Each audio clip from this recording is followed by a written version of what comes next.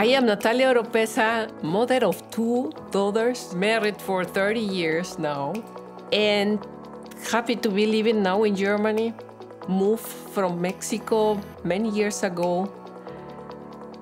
Happy to be able as well to contribute to Siemens with my 2 responsibilities, one of them cybersecurity and the other one diversity, equity, and inclusion. I love to walk across the forest. That gives me time to think, to reflect on who I am, what do I learn every day from what I do, and to come back stronger and more relaxed to my day-to-day.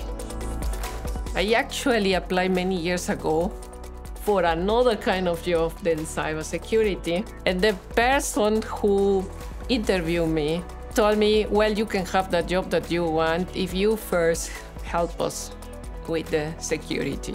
I told him, I don't know it, and I don't like it because it has a lot of regulations that I don't understand. And I took the challenge.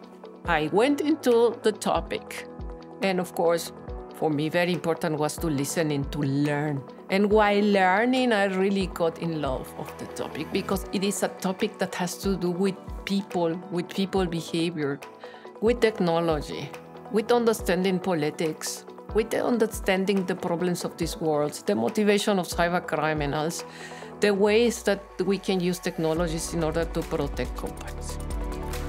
We need to protect, detect, and defend a whole company.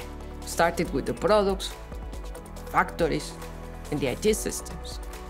And while we protect, detect, and defend this company, we produce data.